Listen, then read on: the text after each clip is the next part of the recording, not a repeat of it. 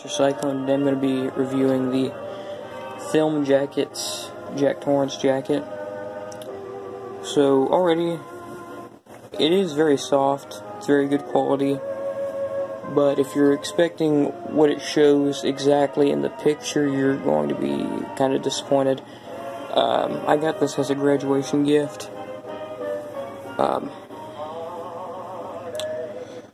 But already in the photo, I might get the light on it so you can see it better.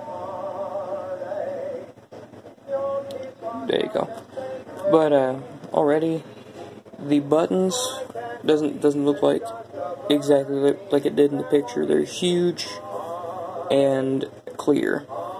In the picture, it shows they're small and red. Like, other than that, it's really good quality. Other than the buttons, it's really nice.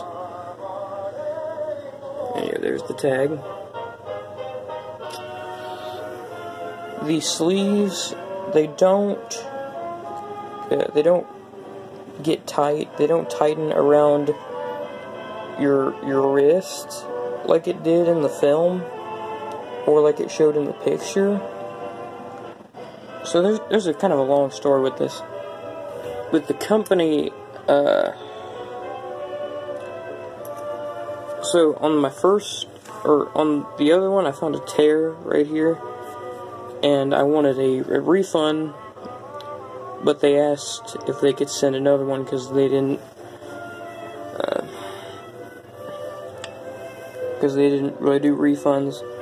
So I said sure, and so I fixed the stitching. Or I gave the first one to my grandmother to alter for me, so I picked out the right buttons, and I pointed out where the stitching problem was, and right now I'm getting it fixed, which she's very, very, very good with sewing. She's made like costumes, quilts.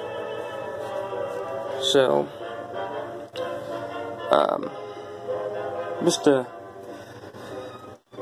just something nice she wanted to do.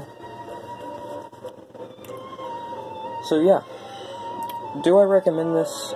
Yes, I do.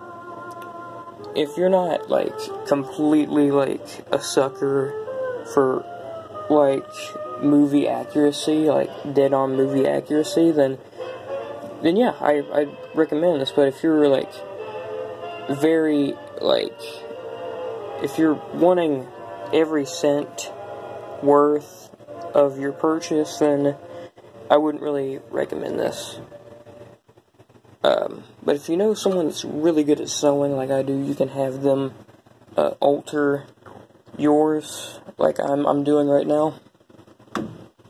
I'm also getting the sleeves fixed, which basically what I'm doing is I'm moving this button over farther here, or I'm adding a button right there, so that I can bring this part right over there so it actually tighten around my wrist.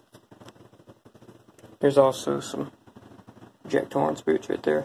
That's what I plan on being for Halloween this year. If there is a Halloween. Wait, no, hold on. Okay, I'm back. But like I said, if there is a Halloween this year, like with the whole coronavirus or COVID-19 thing, I'm not sure there will be, which would be very sad, because I like going out on Halloween, and, you know, only time where I really get to show off my creativity when it comes to costumes. But yeah, I'll leave a link in the description where you can get this jacket. It's about $150. It is very good quality though.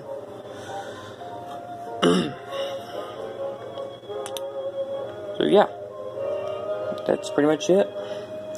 See you on the next one. Upcoming review, or not review,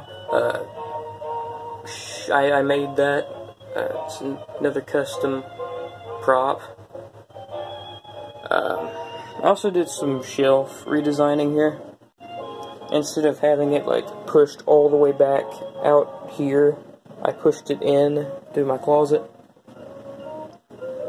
I do plan on getting another shelf, because I wanted to get, there's a lot of Trick or Treat Studios masks I wanted to get that I just didn't have the room for, so I had to pass them up. But now that I actually am getting a new shelf and going to be getting the room, if you're wondering why there's a wine bottle, that's what I used to display my masks. I mean, hey, it works, so, you know, you work with what you got. Yeah, I just basically keep all my special shirts in here, like Evil Dead 2. There's a Shining shirt, my MTV hoodie, and Halloween. That's pretty much it. Then up there, at the interchangeable accent, it's for that up there. And got my VHSs.